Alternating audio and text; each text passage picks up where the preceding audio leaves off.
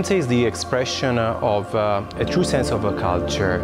We have the possibility to mix and match the vision, the idea, and the creativity of the students together with several different locations.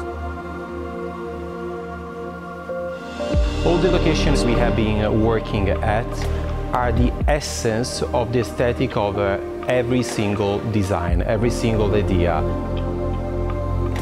I think it's a very good thing that there is no show. Designers use a lot of new media, but you have to learn it. There is sound, there is a three-dimensional. So all those new things to use are quite fascinating for designers and especially for students, because normally they're looking forward to the show, and here they will have a more in-depth learning process how to express their creativity.